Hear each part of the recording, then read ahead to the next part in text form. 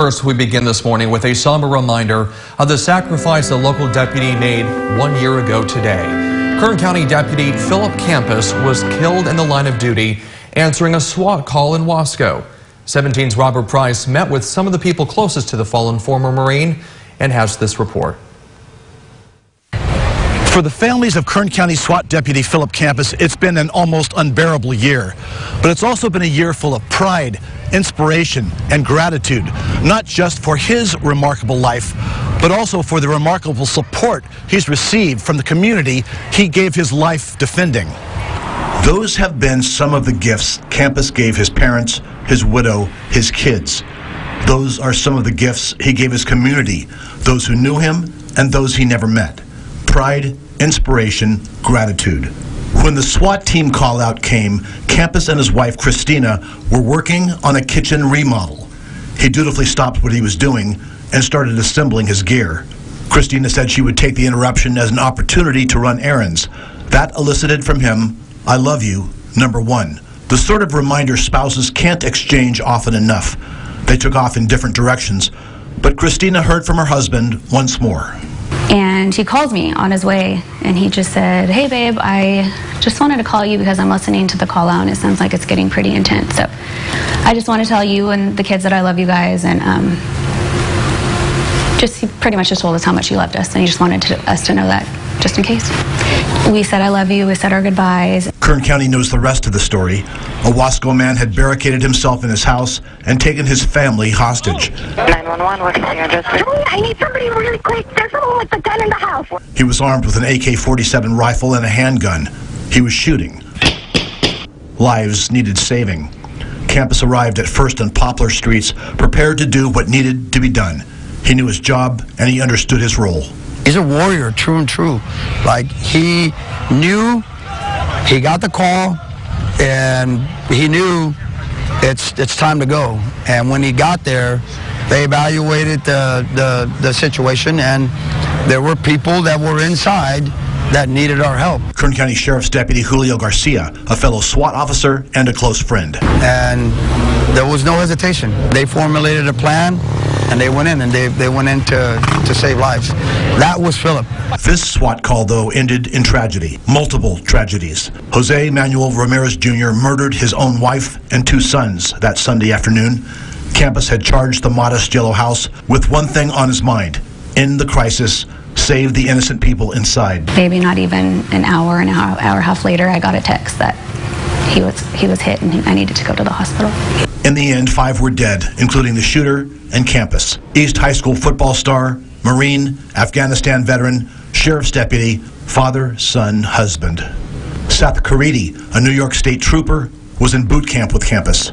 They were best friends. We have a saying all the time: you can either live a coward or die a hero. You know, yeah. And I know it's very blunt, but at the end of the day, yeah, that's basically what it's all about. And he did exactly what he was trained to do. That's pretty much how he lived life, head first. Jesse and Christine Campas went to Marine Base Camp Pendleton, northern San Diego County, to celebrate one of their son's passions, Devil Pups, a West Coast organization that gives high school kids a taste of the Marine Corps, the physical stamina, the mental toughness, the focus on team and country. It was Devil Pups graduation day, and the Campases and others, including Garcia, had to be there. Garcia recruited Campas to join the organization as an instructor 5 years ago. He still remembers the day Campas first showed up to see what Devil Pups was all about. He introduced himself, and then he said he was a drill instructor from Parris Island. So me and the other deputies that were working together, and we're all Marines, we all looked at each other like, wow, drill instructor, Parris Island. And I was, from that day, I think I was just like in awe with him. That very same morning, we went out and we started doing our tryouts, and man, he started with that drill instructor voice, and from there I think I was bought and sold right there. Lucky for those kids, they got the Devil Pup version of Campas, not the full bore drill sergeant of Marine Corps days. He broke you down, and then when he taught you or trained you, and then he saw the fruits of his labor, that's when he was the happiest. Philip Campas's drill instructor persona manifested itself out of uniform too.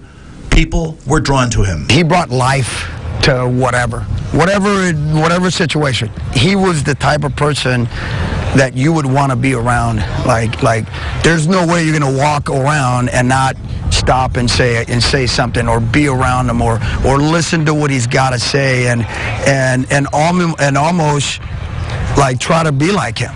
Former Marine Dick Taylor has known the Campas family for decades, and he too is deeply involved in the Devil Pups program.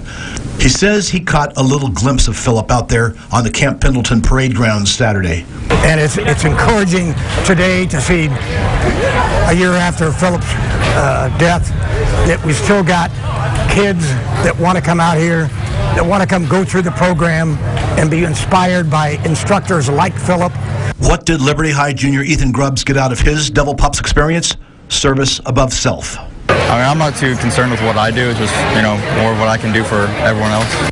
Golden Valley High School senior Eleni Reyes Saraminto said the ability to summon up courage is born of a mentality not possessed by everyone. I thank the people that can. I hope I can be a person like that. Teens getting their first taste of duty aren't the only ones who can learn from Campas's example. His comrades can too. Again, Caridi. You kind of have a feeling of invincibility, I guess. You try not to worry about things like that. And then obviously, there was no one more prepared than Philip. Just professionally, tactically, everything. And when you hear something like that, it does shake you. But I know for a fact he'd be telling me, like, you can't let this shake you. The Campases say over the past year, they've been overwhelmed with support, affection, admiration. Campas's mother, Christine Campas, said she was touched by something Kern County District Attorney Cynthia Zimmer told her at a memorial service. Those who knew him loved him, and those that didn't know him loved him.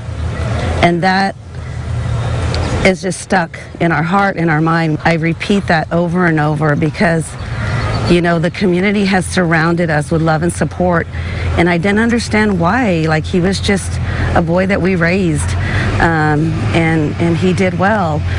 But when she said that, that helped me to understand the love and the support of the community that we thank so much. I don't think I'll ever be able to thank anybody enough, and I just wish I could hug everybody.